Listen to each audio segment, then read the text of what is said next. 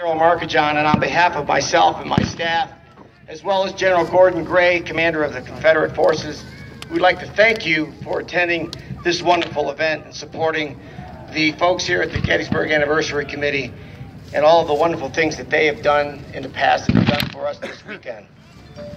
As you look across that field, you will see a group of American citizens. We as reenactors, this is about history. It's not about symbols. It's not about political views. It's about being an American and celebrating a country brought together after a horrible war and forever establishing its freedom.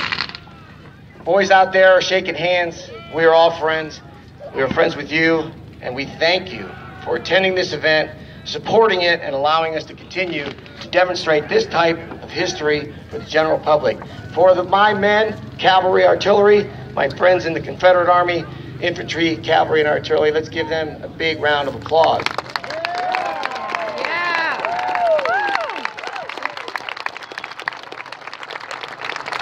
Thank you very much.